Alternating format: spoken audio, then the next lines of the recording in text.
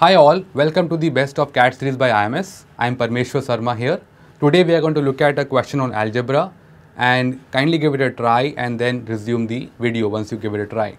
So in today's question the sum goes like this. Let a, b, x, y are the real numbers such that they have given you three equations. A square plus b square is 25, x square plus y square is 169 and ax plus by is equals to 65. And the objective here is to find out the value of k, where k happens to be equals to ay minus bx. Now how to solve this particular question, because there could be two approaches. One could be a more conventional one, other could be a more hit and trial. But again, if I look at the first approaches, if I look at the number 25 and 169, immediately one can link with the number 5 square and 13 square. And if you look at the number 65 over here, one can say 5 into 13 happen to be 65. So what do you think can happen if I multiply the first equation and the second equation? I am going to get the number 25 into 169, or one can say 5 square into 13 square, giving us a number 65 square. So one can possibly say if you multiply the first equation and the second equation, it must be equal to square of the third equation. Let's understand this properly. So if I write down here a square plus b square into x square plus y square, this thing should be equal to, as I told you, 25 into 169, which is nothing but equals to, I told you, 5 square into 13 square, giving you 65 square. Now the term 65 can be replaced by ax plus by whole square. Now what could be other reason why I am doing so? Basically because if you look at now, when you multiply the first and the second equation, I am going to get some term involving ax, ay, by and bx. Already one of the term happens to be ax and by right now, and the value of k is nothing but the value of ay minus bx over here. So let's see what is going to happen if I multiply my left hand term.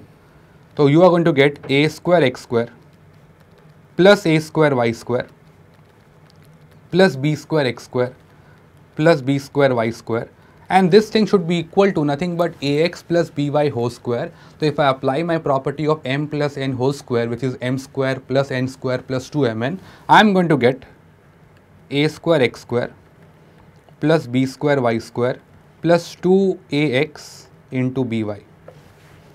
Now the term ax square x square and the term b square y square can be cancelled out from both sides. So one is going to get ay whole square plus bx whole square, since we know that a square b square happen to be nothing but ab whole square, minus, if I bring everything on the left hand side, one is going to get 2 times of ay into bx, and this should be equals to 0. So kindly note, we are writing the number ax into by as ay into bx, nothing wrong if I just do some other combinations over here. And now can we say the expression ay whole square plus bx whole square minus twice of ay into bx, I can write as ay minus bx whole square equals to 0. It simply means that the term ay minus bx has to be equals to 0, and this term ay minus bx is nothing but the value of k, which implies my value of k should be equals to 0. So my answer for this particular question has to be option number 1 here. So now if I look at another way to think about this, could be if I look at the numbers a and b, can I take the value of, let's say, a as 5 and b as 0? Because the rationale basically could be, if I look at the number 25 and 169, which happen to be nothing but 5 square into 13 square, so one number can be 25, other can be 0. Here also one can say here possibly, if I look at the term x and y, I can take the value of x to be 13, y to be equals to 0. And the reason basically was, if you look at the term ax plus by, 5 into 13 plus 0 into 0 will satisfy my third equation as well.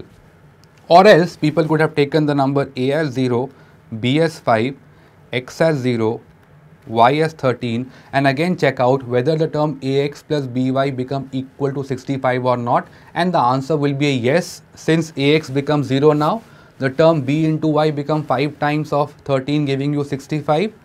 Let's look at both the case. What do you think is the value of k, which happens to be ay minus bx? Now if I look at the term ay, 5 into 0, since one of them is 0, this becomes 0, minus, between the number b and x, again you can see b is 0, again this part becomes 0. So the value of k eventually becomes 0. Let's also look at the second scenario also if you want to take it. If I look at the term a into y, this time a is 0, which makes the term ay 0. If I look at the term bx here, the term x is 0, again make the term bx 0. So whatever case you take, can we say my value of k turns out to be nothing but equals to 0. So my answer has to be option number 1. This could be a slightly better way to solve the particular problem, but the first one was more structured in nature. Now kindly try a replica question and kindly put the answer in the comment section.